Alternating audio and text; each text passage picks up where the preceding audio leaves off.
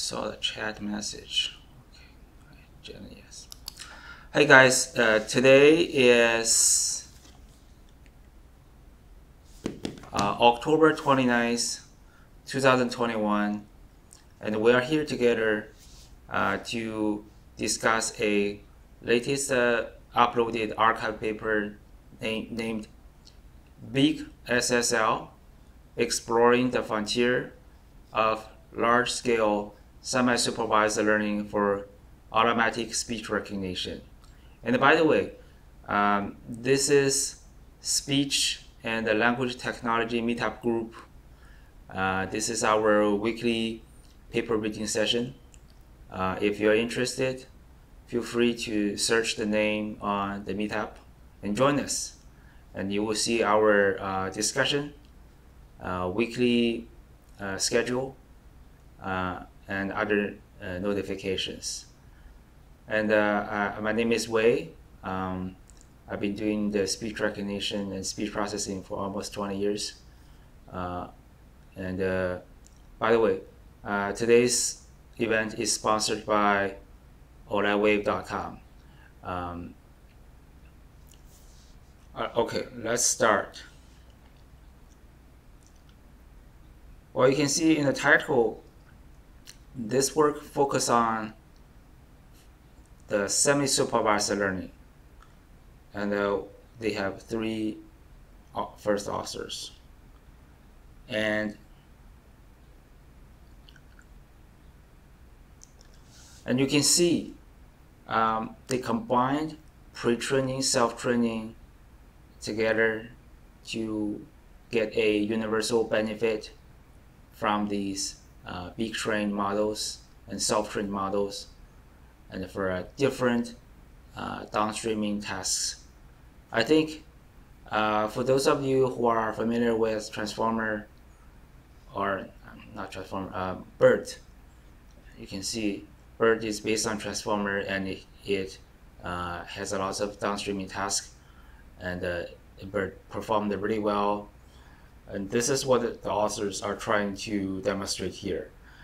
By using these proposed methods, especially the pre-training, self-training stuff, they can do really well on a bunch of downstreaming tasks. Okay, first of all, during the introduction, I think the author talked about the Libre Lite. I guess you can see my cursor. Well, this is a data set I think released last year, maybe the year before last, I think. It is a very large data set, I would say, because you can see probably the largest free available English data set for speech recognition is Libre Speech, which only has 1,000 hours. And this one, Libre Lite data set, although it's not transcribed, it contains 60 times of the Libre Speech data. Okay, but these authors said, okay, this is not enough. What they did, they indeed increased the data without label to about 1 million hours. Yes, 1 million hours, about 1 million hours, which is about one more magnitude compared to the Libre Lite dataset. I think, to me, it's really nice for the Google researchers and the scientists to share their experimental results for us, because people like us, or middle-sized or small-sized companies, it would be really difficult for us to train a pre-training model with the model parameters up to 8 billion parameters. You know, I don't think you can stuff that model into any of the single GPU card nowadays.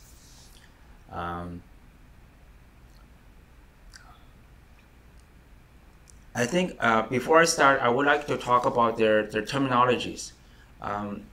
Although their work is great, but I personally think that there are lots of improvements need to be done in their writing. I guess this is the point of the paper review system. But this paper published last month, we're reading it. I think I understand 80% of them, especially the terminologies, because I work in the speech industry, so research. This is why I can understand their work. Okay, terminologies. Pre-train. Anything called a P models or pre-train means that they train on the extra data set. You see here, they call it a large unlabeled data set. Suppose they're working on the Libre speech task, okay? They're using some data other than Libre speech, but without label into the training, okay? It doesn't mean that they use the Libre speech data without labels. Very confusing. And what is the S model? S means self-train. So what does a self-train mean? In their work, the self-train means, suppose you have Libre speech, okay? It doesn't mean that they use some pre-trained model or existing model to get a new transcription of Libre speech, then train it again. No, it's not that. What they meant is they also use an extra data set or extended data set. But this data set is unlabeled. But you may ask, what's the difference from the self-trained model with the pre-trained model? The only difference is that for the self-trained model, they use a baseline ASR model to recognize what is being said in this data set, okay? And then they use the recognized results, the text, as the transcription of these unlabeled data sets, and they regard them as labeled data set and use that for training, okay? They call this self-train. I think they made this word first time in this work or in their previous work, but it's the first time I saw this one. I hope you are with me. I think I got it clear, okay? And they also talked about 3 different types of downstreaming training methods. The first one is how to train the P model, okay? The pre-trained model. The second one is how to do the self-training or the S model, okay, or the PS model. I think there's no S model. This is another thing that's confusing. You may ask, okay, wait, this guy do self-training, but where's the S model? Okay, S stands for self-training. But the thing is, they always do self-training after the pre-training, so it always a PS model, okay? Well, the third part is the fine-tuning with the PS model. What does this one mean? The fine-tuning means, don't get confused with the self-training. Fine-tuning means that they have very certain labels. They have very certain labels of the downstreaming task. For example, Libre speech task. They have 960 hours of human transcribe and check the results. And they use those results to fine-tune or whatever you call that, to tune the already trained PS model, okay? And also the papers, I would say the structure is a little bit different than the common ones. They first talk about their key findings because they want to attract your eyeballs, okay? Okay. About the terminologies, anybody has a question?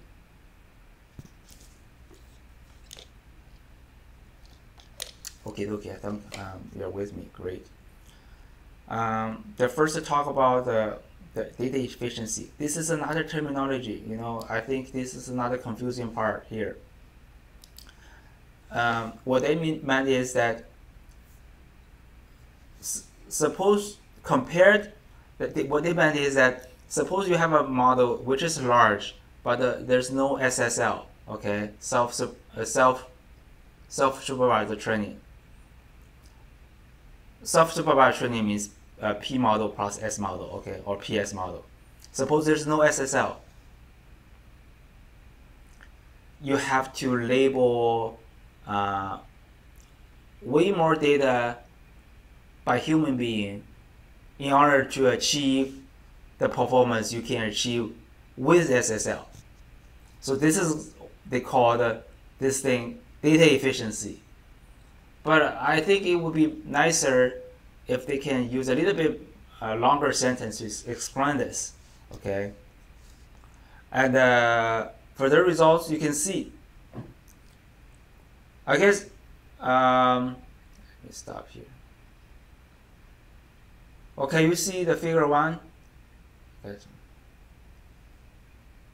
On the left, you can see the sorter means a large model without SSL. You can see the yellow dot here. It's about 4.8 something. Yeah.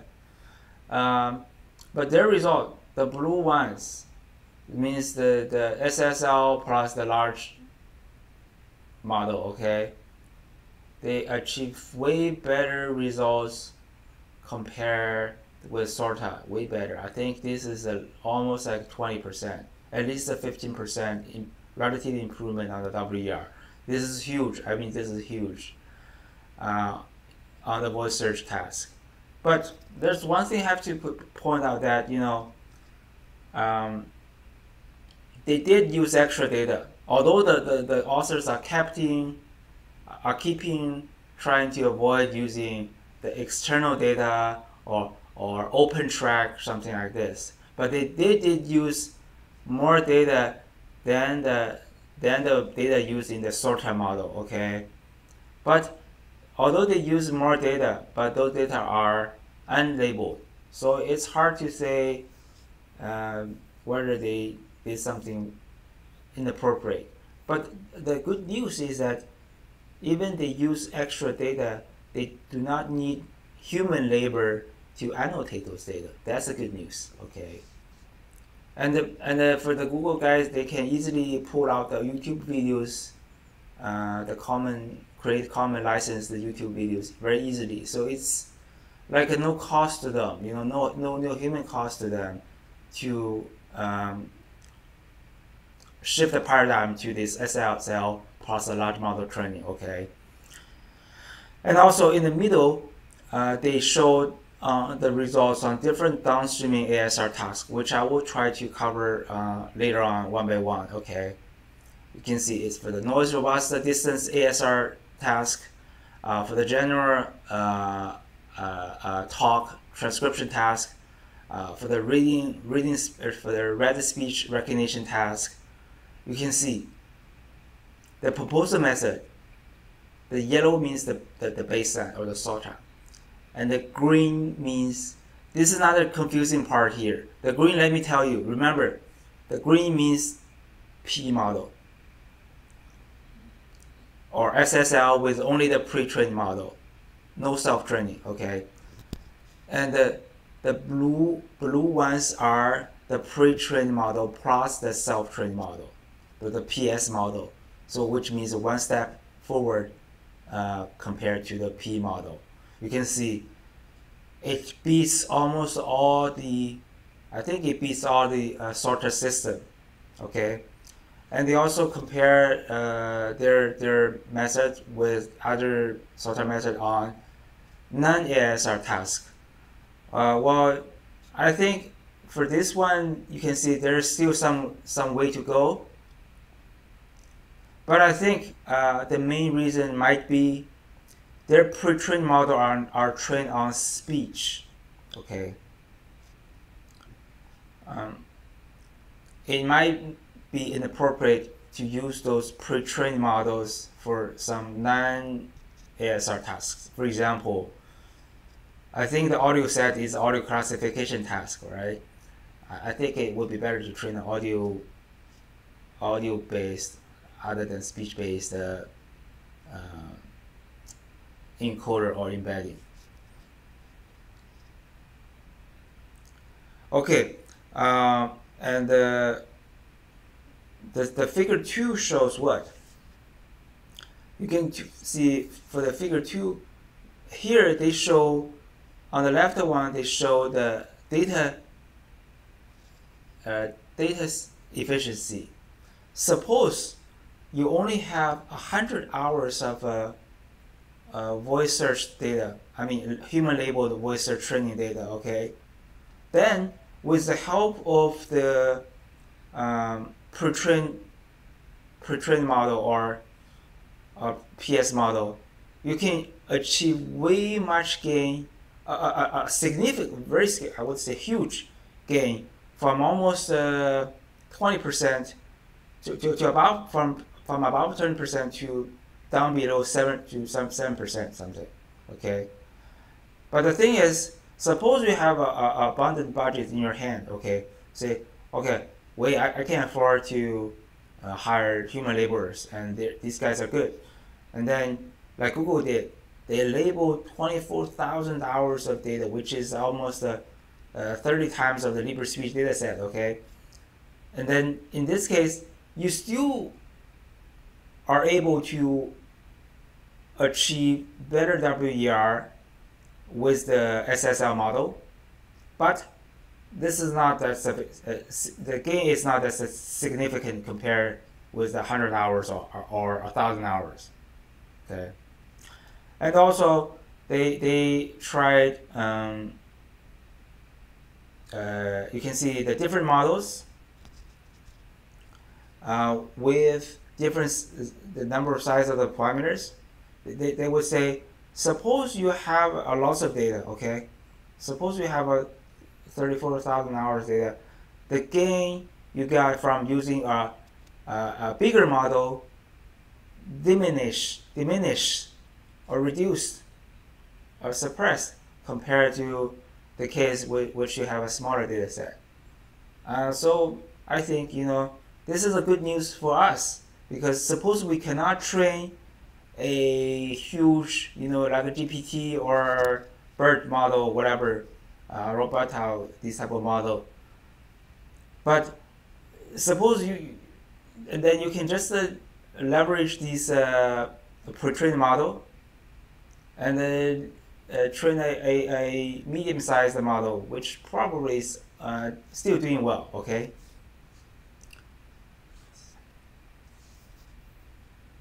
Go ahead, please.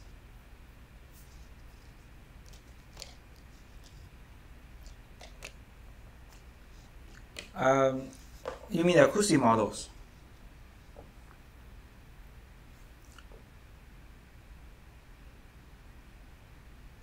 I haven't, sorry.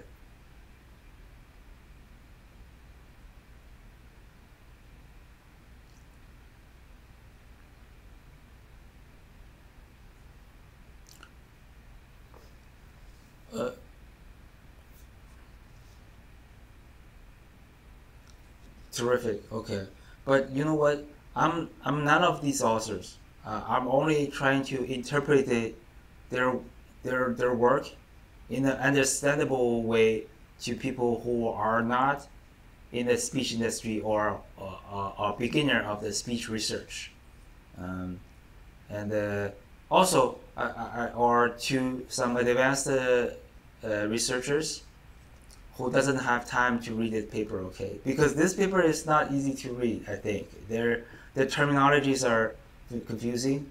But this thing also surprises me, okay?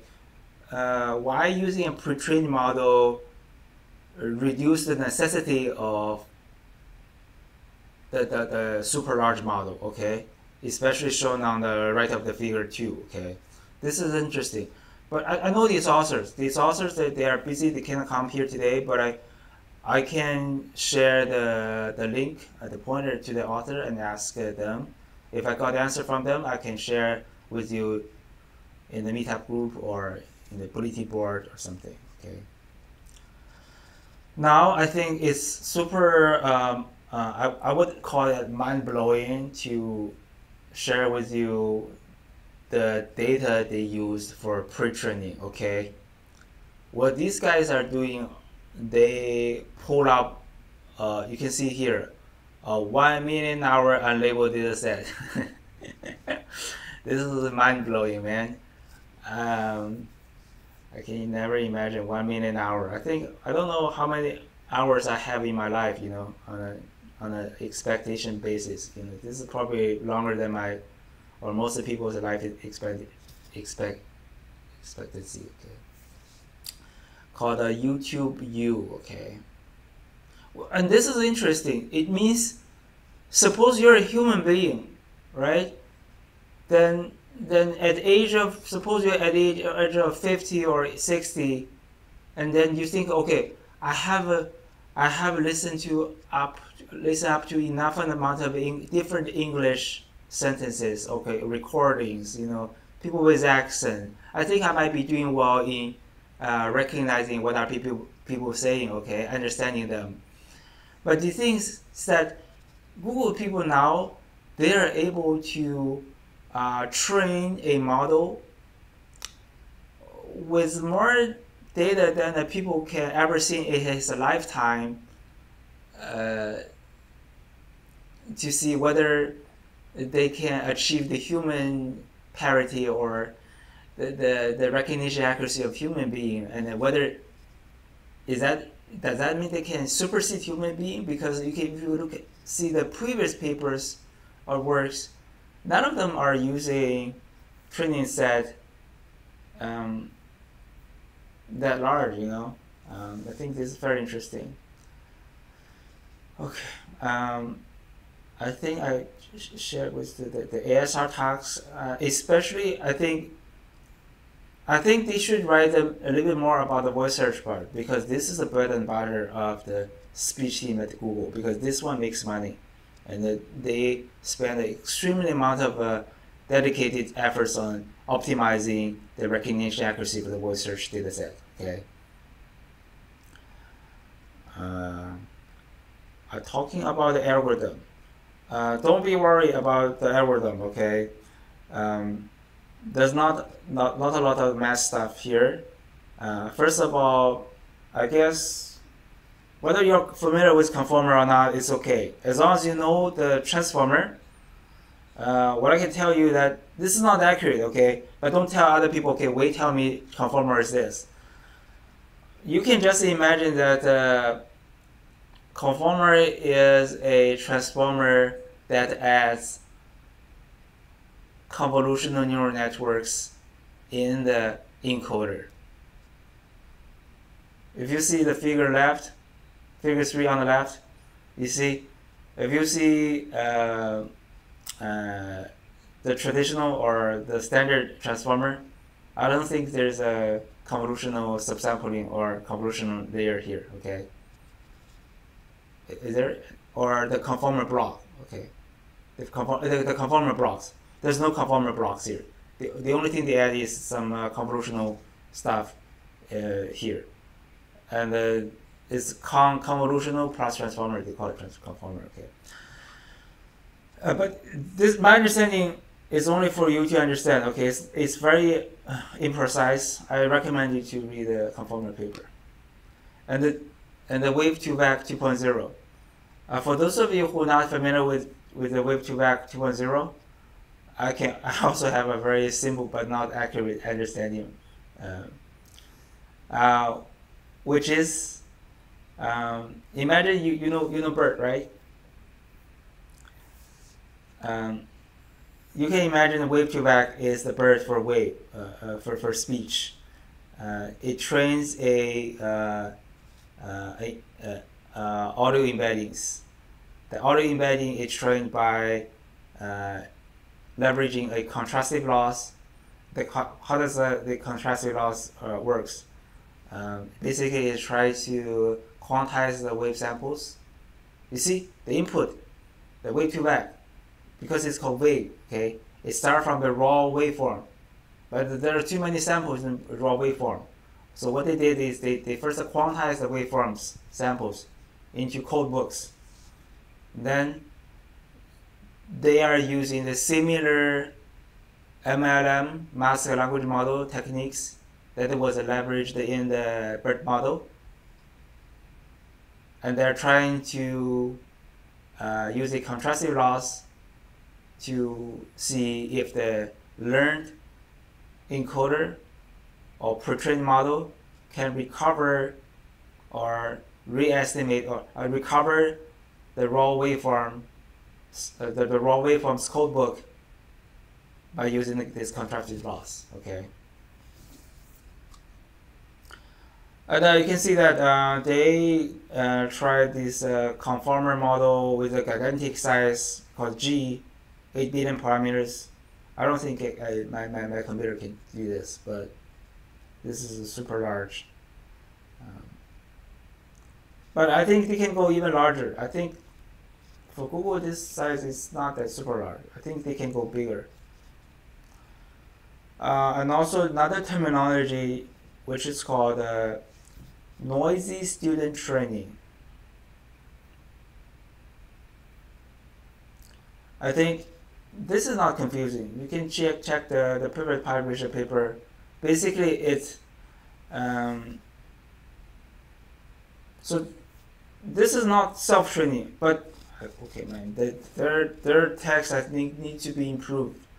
They're talking about knowledge distillation, okay, or transfer learning, or teacher-student training, okay. So suppose you have a very large model called a conformer gigantic, okay, with pre-trained model, super large, and then when you want to say, okay, this model too big, I cannot deploy in my V100 GPU, or suppose even you want to use it on the CPU or on an edge device, a mobile phone, too big, right? Then you want to see, okay, can I do transfer learning to learn a smaller student model? Definitely you don't want to train the student model from scratch using the data, right? You want to set up a transfer learning framework. In their paper, they call this thing as noisy student training. Why? Because they're in this transfer learning, even they're doing this on the downstreaming tasks, okay, and the downstreaming task data may have label data, but they're using some other data, okay. Indeed, suppose their downstreaming task is a libre speech, 1,000 hours of transcribed speech, right?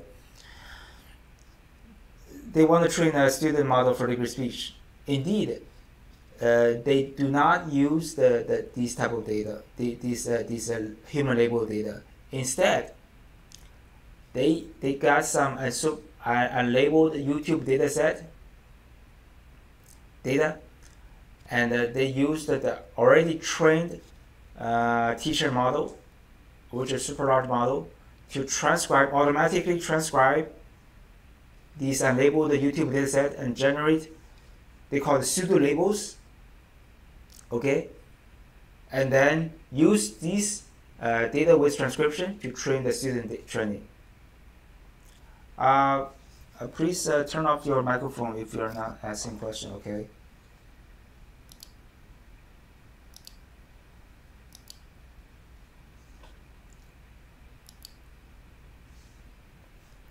I think I might be able to do it. Let me try.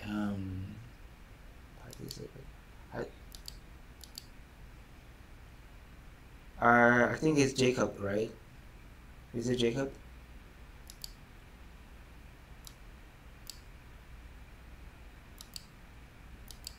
Okay. Can you still hear me? Okay.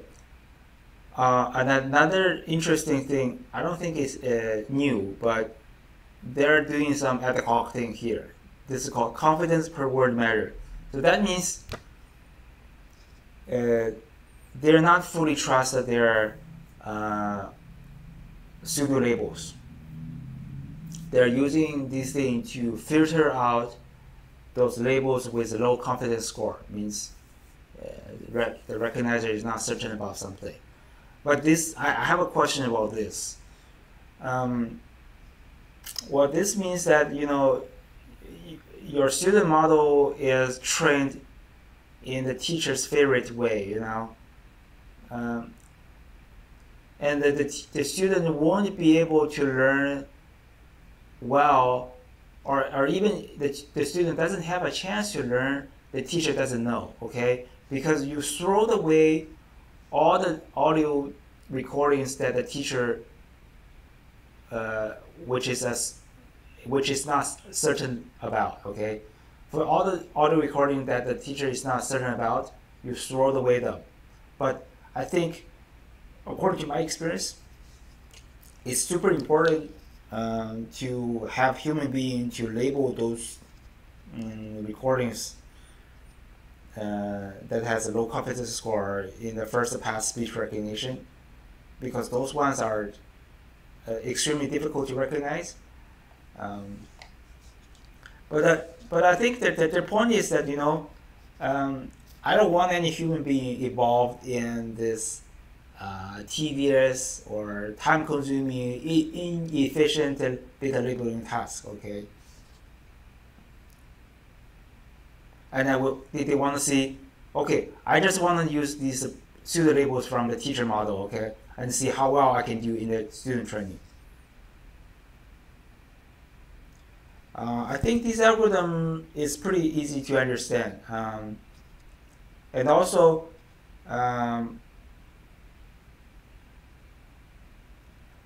what they're talking about here is interesting. They're talking about, okay, so this means that for the choice of the teacher model, they can either use the super large model or pre-trained model, okay, with lots of data. They can use a small models that just train on this label data set. For example, if you switch, you just use the model trained on the 1,000 hours as a teacher model to start with, okay. But remember, it's not the start. They're making you confused again. You may think, oh, the teacher model is just trained with 1,000 hours of liquid speech data. No, it's not. It's trained with 1,000 hours of data together with their pre-trained model. Okay, the pre-trained models are trained on hundreds of thousands hours of unlabeled YouTube data. Okay, and they said, you may ask, okay, can I update the teacher model? This is a good question, but the author said they didn't update the teacher model. This is why they call that they only proceed one generation. Okay, but it would be interesting to see. What if you have time and you want to do multiple generation of this NST training? Section D, man, I think I cannot understand this because I know sharding, okay, but this is definitely involved with some infrastructure for deep learning stuff. So I'm not familiar with. I will just skip this. I think data preprocessing is very similar. Pre-training, the learning rate stuff, I will skip that. And also, I think for those of you who are not familiar with speech recognition, you might want to check this word called spectral augmentation. I think this is a very good work. It helps to improve the end-to-end speech recognition accuracy significantly. And here they talk about how they split up the almost a million hours of YouTube data into three tasks. Three portions. So the first portion is called YouTube L. I guess they first say, okay, this is called label. Why they call it weekly label? Okay, because the YouTubers, they upload their video. Sometimes they upload the transcription with it. For the channel, they have this type of cuisine names. They upload it, so the YouTube can show them while they're playing it. But they call this weekly label. I think this is a very nice word because they're weekly label. Because lots of time, the YouTuber, they have lots of hesitation, repetition, or even they omitted some word. But in order for the watchers to understand their video, they tend to put a different or more like a written format or the transcription onto it. So it's not exactly aligned with the audio, right? So they call it weakly labeled. And also they have 500K hours of a pseudo label. Pseudo labels means that they have a seed or initial teacher model. They use the teacher model to label, transcribe this unsupervised audio. Although we may say, do these audio have transcriptions? Yeah, some of them may have, but the authors didn't use them because they may think, okay, these audios, because their confidence score is low, I'm not gonna use them. I would more trust on my pseudo labels, okay? And finally, they have everything here, okay? This is called unlabeled audio. Everything here, okay? Well, I think, yeah, that tells you what they're saying. Okay, you see the YouTube T. I think the T means transcribed. L means labeled. U means unlabeled. Okay, so it helps you remember this. L labeled, T transcribed, U unlabeled. So for the YouTube T transcribed by the ASR, you see the provided transcripts of the dataset are discarded. Because why? I think they talk a little bit about it, and I agree with it, because lots of time the transcription, even uploaded by the uploader, are very low quality. And it's not suitable for training. So using a teacher model might get a better pseudo label.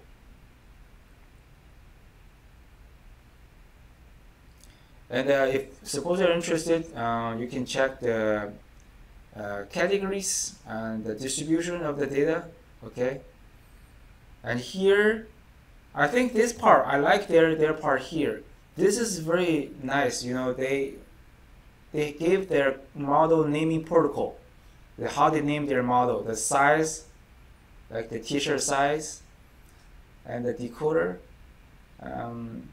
Decoder, I think mainly the CTC or RMT, roughly the same in terms of accuracy. It's not a big deal.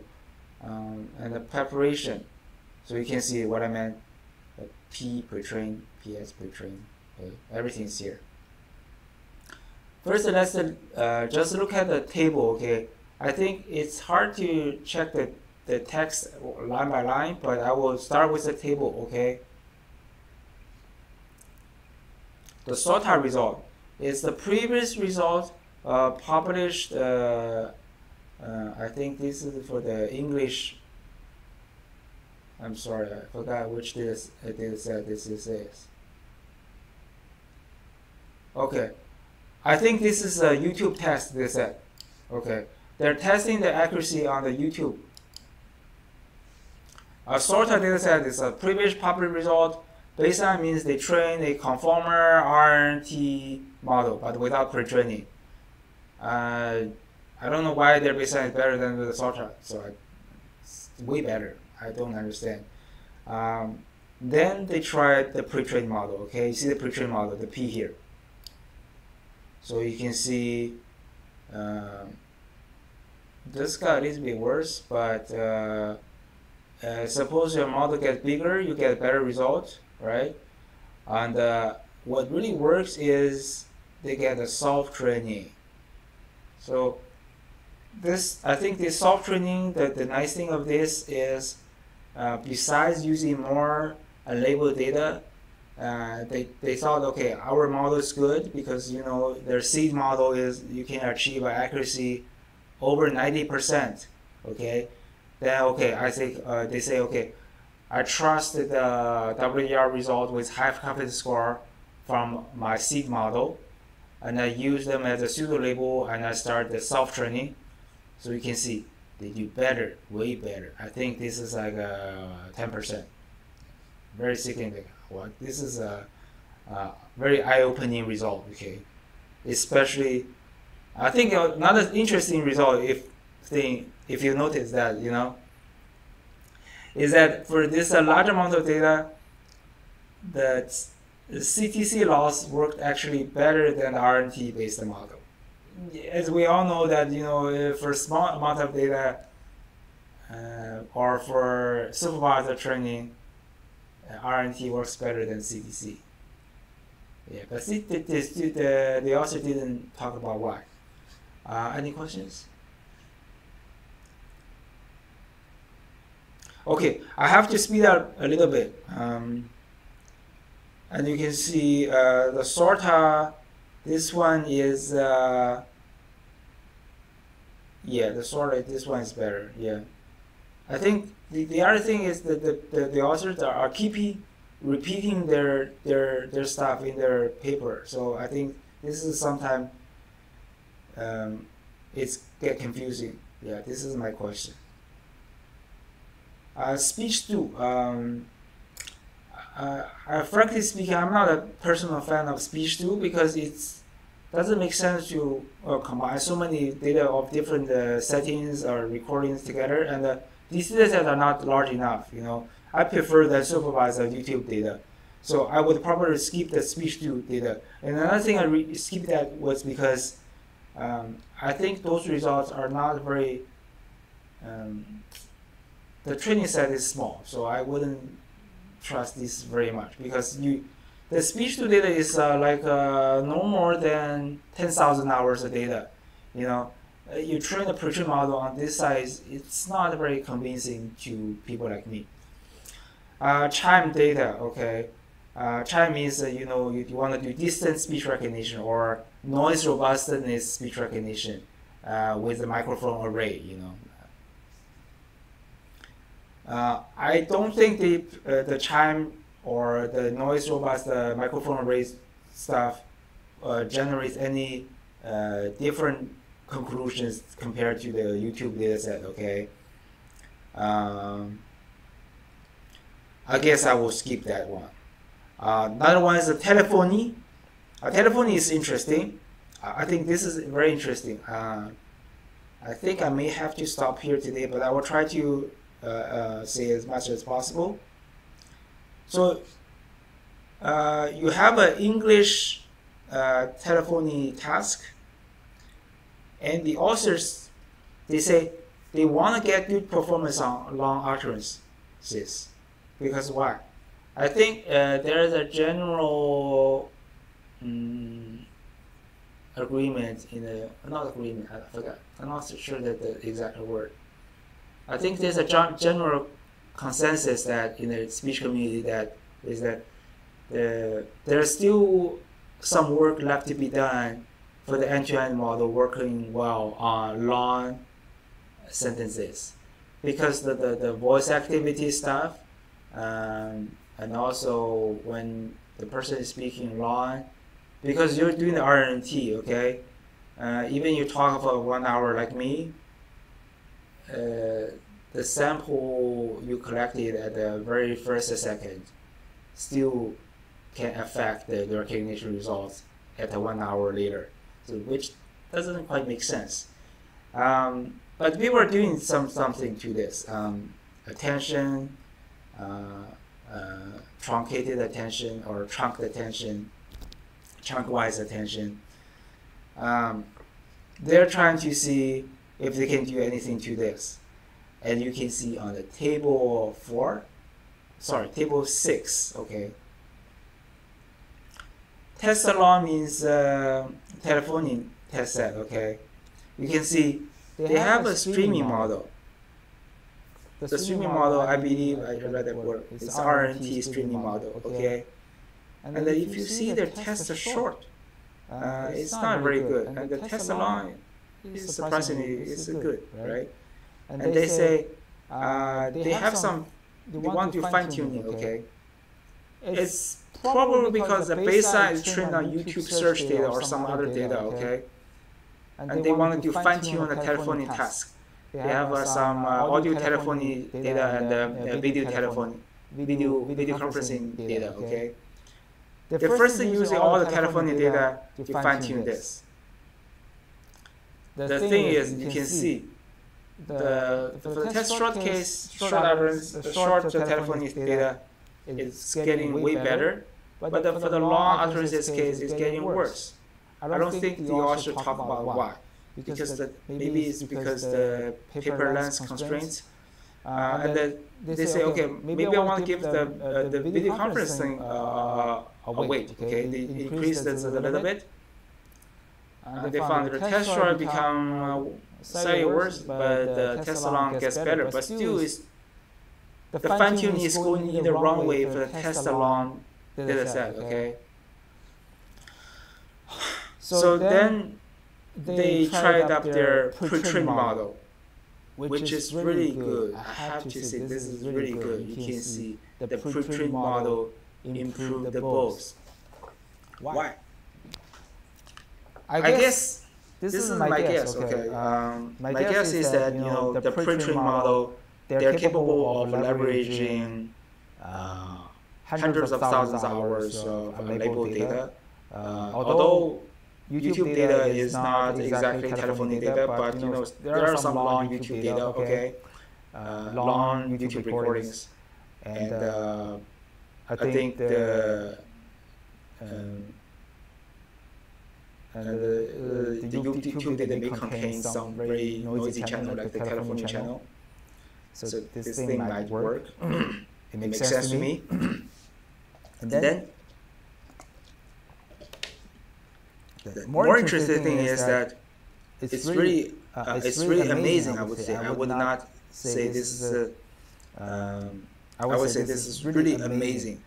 So if they tried to add self-training on top of the pre-training, they can get even better result after the fine-tuning. You see, this is way better, especially for the long audio. Because telephony is mostly long, the tough one, it's hard to improve the long audio recognition accuracy, right? Yeah, this is my note. You can see, this is probably like the YouTube task. Although people are trying to see the fine-tune task, you can see if they tune the original baseline without pre-training or self-training, you cannot get better result compared to the model with SSL, which might be because the human labelers is not doing a better job than the baseline model in terms of ASL. This is probably true because for telephony, lots of time you have half-word repetition. These type of things. It's hard for human laborers to get different human laborers to get a consistent transcription result. Okay.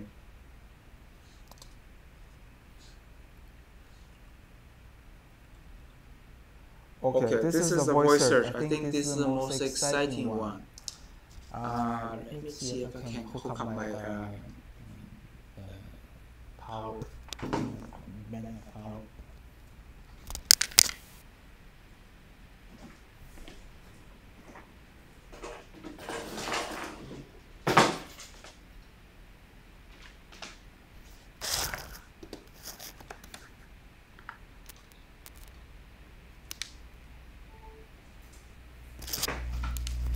Okay, I got my power. Any questions so far?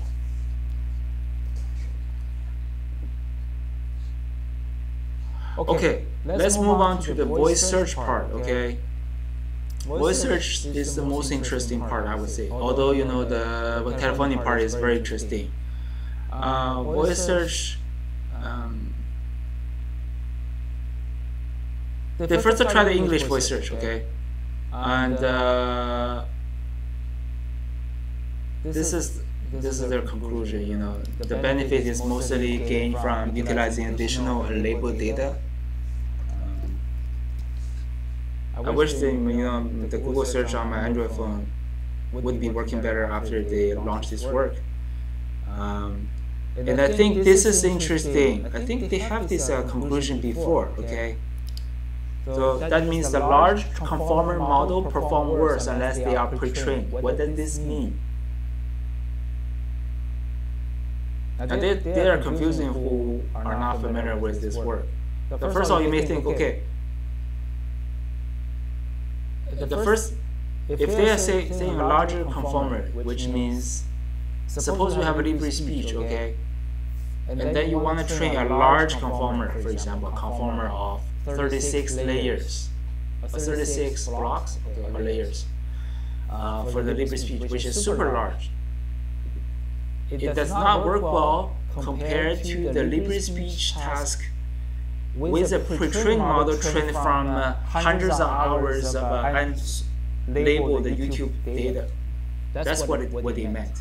They didn't mean you should train your pre-trained model on the unlabeled Libre speech data. Okay. And what else? My computer is freezing.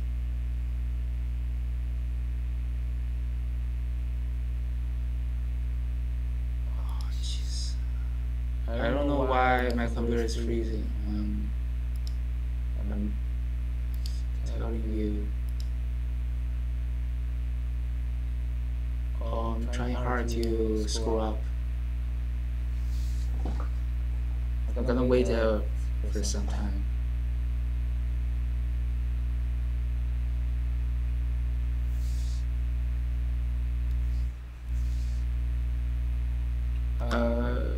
Jeez.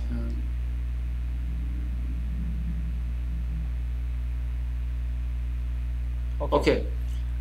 I guess you can see figure 5. So this is what they meant. If you train conformer model from scratch without leveraging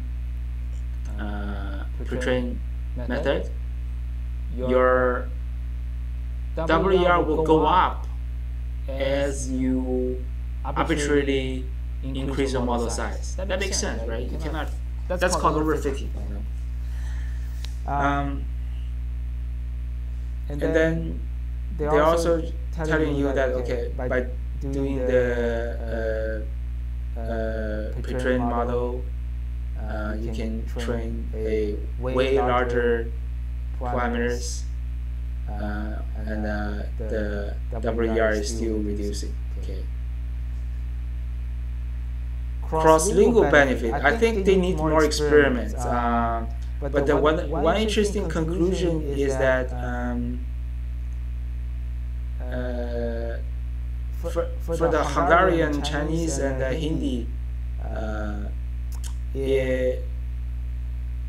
you have enough amount of labeled data, the pre-trained model actually is worse than that.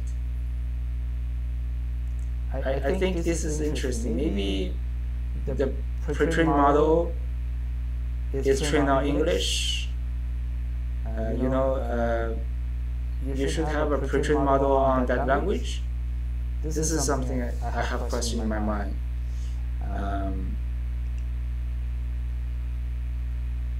But the author's point, they're trying the word. You see that? Sorry, I cannot scroll back. We call it cross-lingual pre-training. So they want to use a pre-trained model got from the English and see if they can apply on non-English tasks. Unfortunately, it may not work well. If the trend goes on, you see, if you have more human-labeled Hungarian, Chinese, and Hindi data, the pre-trained model should be working worse compared to the baseline. Upstreaming self-training. So this is another terminology. I think upstreaming self-training. This is exactly self-training. Upstream is used to emphasize this is not downstreaming. They're using some labeled data, recognize it, and doing self-training. Downstreaming self-training. Okay.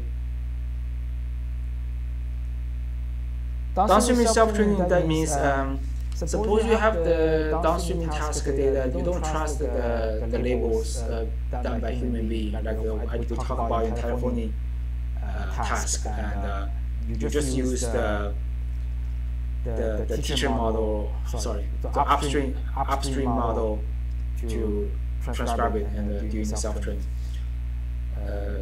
I think sometimes the result gets worse. I think it showed up here.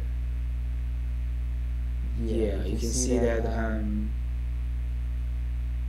it's not always getting better, because if you see, oh right, it's getting better for the voice search task, but some other tasks it's not necessarily getting better. And this is interesting. We're not being able to achieve additional gains on the full voice search task using downstream AST.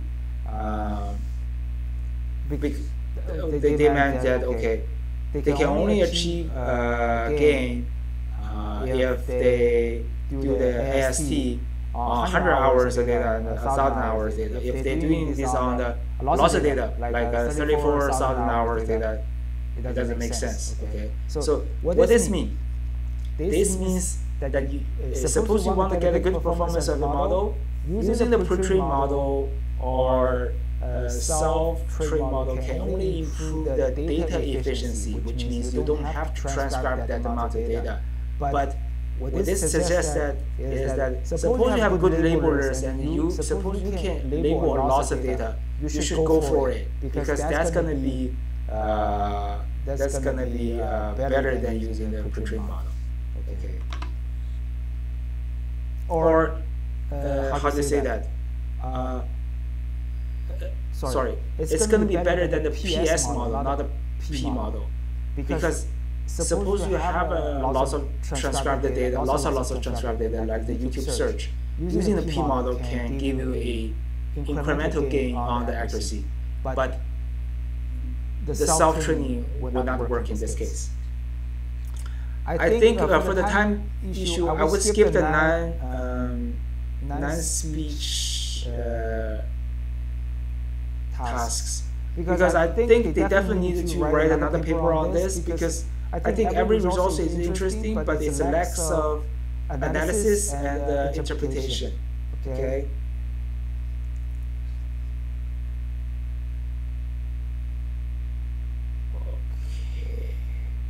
Any questions by far?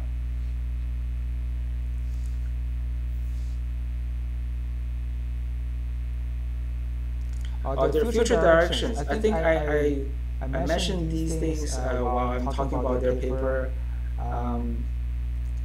Yeah, just like I mentioned this, you see, I just mentioned this. You should definitely still label your data set. So the current technology, even the BigSSL, is very efficient. I think it is efficient in terms of the P model, pre-trained model. But for the self-training, if you do not have human resource to label lots of data, self-training may help. But if you do have resource, you just go for it, because self-training won't be better than label lots of data. Okay.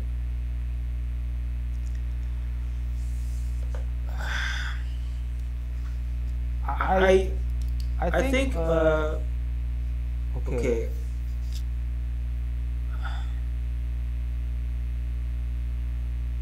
This is the paper found by Jacob.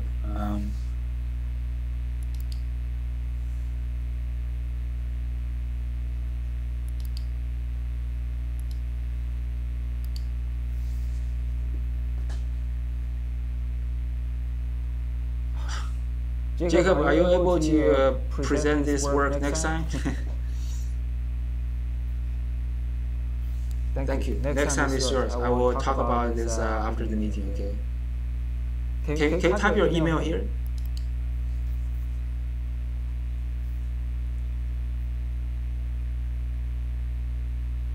Okay.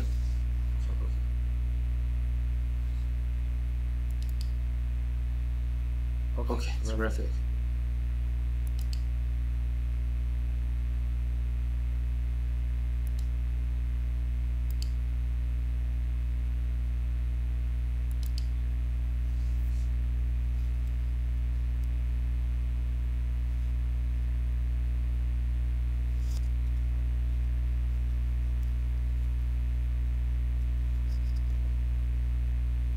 Yes, I think it's to me, I think I won't be able to replicate their results, not because their paper's issue is my training infrastructure issue, but I am very thankful to them publishing this archive work. I think this shed a lot of light on my research too, and to lots of people's research, because it provides instructive directions on the pre-training model, self-training, these type of things. All right, if there's no question, let's stop today. And then the next weekly sharing would be next Thursday, 7 p.m. Pacific time. Thank you for coming, and have a nice weekend. Goodbye.